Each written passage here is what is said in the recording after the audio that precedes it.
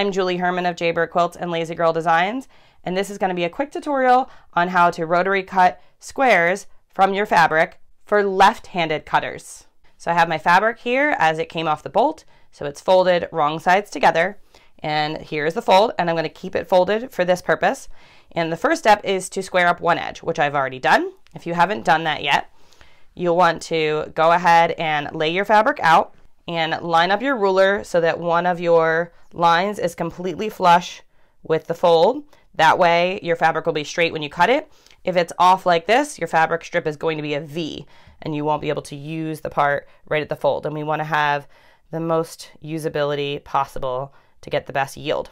So go ahead and line that up. If you're using a ruler like I am from Sew Tights with the Sew Tights magnetic system, it doesn't slip. If you have a regular ruler, make sure that you put your hand in a nice tripod position to hold it in place so that it doesn't slip. And when I don't have this ruler system, I like to go ahead and move my hand as I go to make sure that I am controlling my ruler, but you don't have to do it with this system as much. So there we go. We have a nice clean edge. I'm going to go ahead and rotate the fabric 180 degrees and determine what size squares I need. For the project I'm working on, I need 4 inches. So I'm going to go ahead and put my ruler on, and this is my 4-inch line. I know that because it says 4 on the ruler, but I can also count 1, 2, 3, 4. I highly suggest you trust your ruler and not your mat when you're doing your cutting. Doesn't matter what brand mat you have. I find that rulers are more accurate than mats. Unfortunately, mats can shrink and change over time, but acrylic does not. So your rulers are always going to be more accurate than your mats. So I've got my 4-inch mark and cut. Now I'm going to put this fabric aside.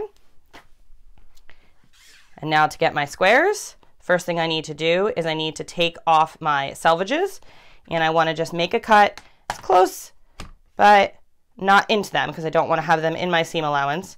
So right there, and I'm going to line up my horizontal lines of my ruler on my strip and cut. Then I'm going to rotate my strip around 180 degrees.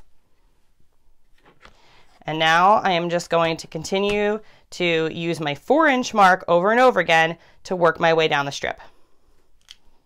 Continue cutting as many squares as needed for the project you're working on, and make sure to subscribe to the channel to check out all of my tips and tutorials.